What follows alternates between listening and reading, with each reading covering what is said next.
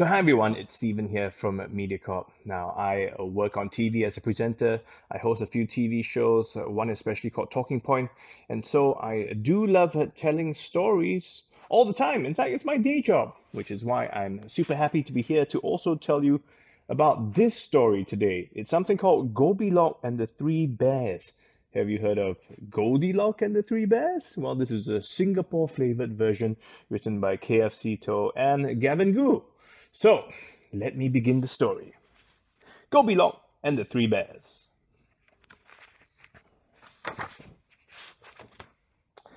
Now, Goh Bee Lock was the only child, and Mr. and Mrs. Goh Ho Lang were a kind and caring couple who lived in Upper Thomson, next to the forest where wild boars roamed. Ooh, they wanted little Goh Bee Lock to be a good girl and not be naughty. Yeah, just like all parents. And they told her that if she was naughty, they would lock her in her room. Now, she had to study hard and could only play educational computer games, but only after she had finished all her homework. Sound familiar? That's her family, that's her room. But Goh Bee Lock was a naughty girl. So one day her father locked Goh Bee Lock in her room because she wanted to run to Pierce Reservoir to play. Mr. Goh left her with a tablet computer and a plate of chicken rice. Ooh, who likes chicken rice? And he told her to study hard to prepare for her Primary 1 class test. She played a game where she was supposed to shoot arrows at wild boars. But she kept on missing, so after a while, Goh Bee Lock became tired of the game and she fell asleep.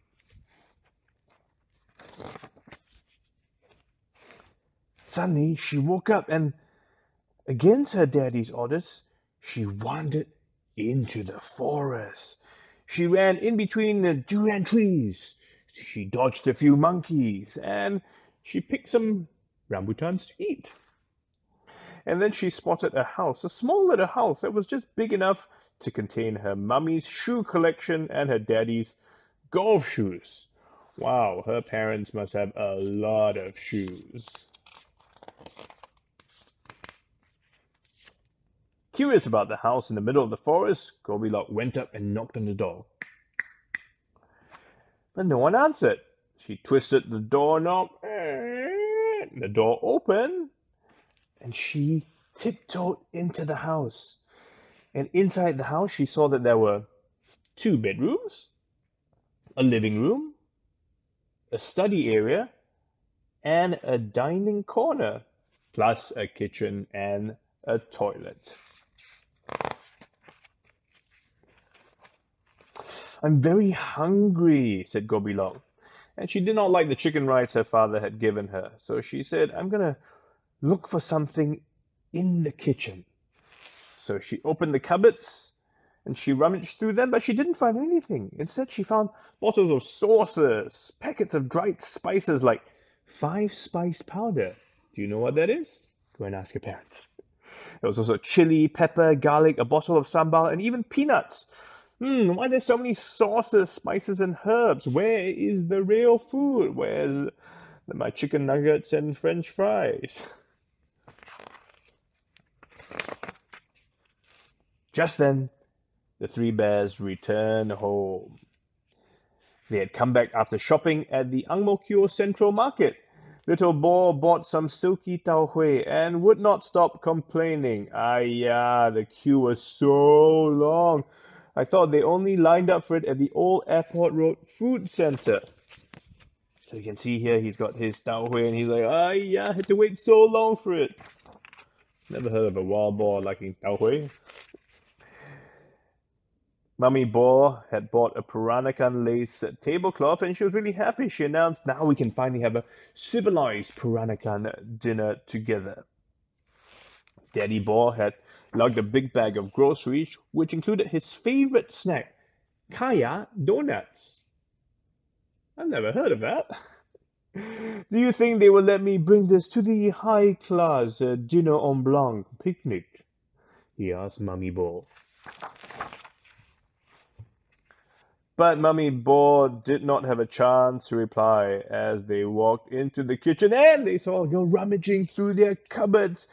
And they screamed, "Ah!" Goh Bee Lock saw them and went, "Ah!"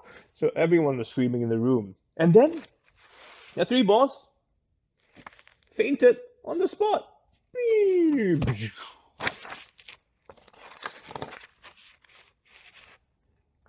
Naughty Goh Bee Lock suddenly had an idea. She was going to cook up the three boars.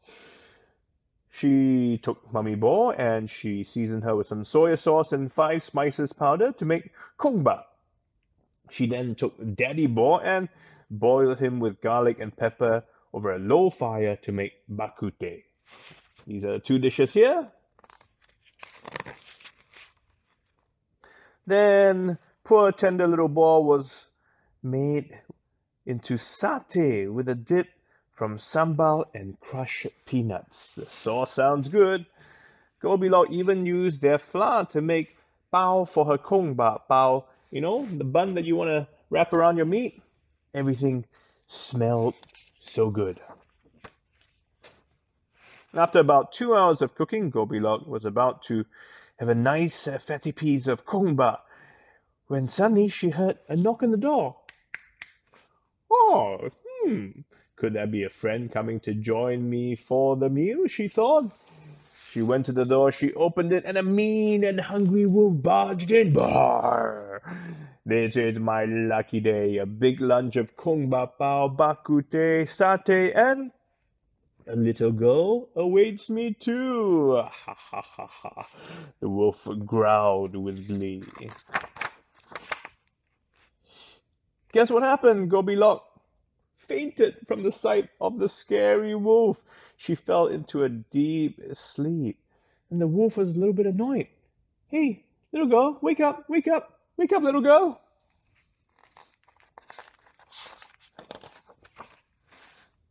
Goh Bee Lock opened her eyes, she rubbed them a bit, and she was like, "Oh, wait a minute, don't eat me.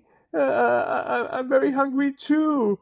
She stared at the wolf who was growling back at her. And he said, "You naughty girl, I asked you to study and eat your chicken rice, but instead you played computer games and fell asleep." What a funny thing for the wolf to say. Goh Bee Lock was a bit confused and she rubbed her eyes once more. Wait a minute, what's going on? And she woke up and realized that she was in her bed in her bedroom and that her father was talking to her. "Oh, Daddy," she said, "I had such a horrible nightmare. I wandered into the woods, I cooked up some wild boars, and a big bad wolf came to eat us all. I was so scared." And she added softly, "I'm gonna be a good girl from now on." "Oh, you poor dear," Mr. Goh said as he hugged his daughter. "Everything's going to be all right." And then he told her, "Don't worry, I bought you your favorite food." He lifted up a plastic takeaway container. "Now, how about having some braised pig trotters, eh?" Yikes! Well, I hope you enjoyed this Singaporean fairy tale, Goh Bee Lock and the Three Bears. If you want to find out more about the original fairy tale, you can go and read up on Goldilocks and the Three Bears and see if you can spot the differences between the two stories. I'm Steven Chia from MediaCorp, and I hope you've enjoyed the story. Till next time, bye-bye.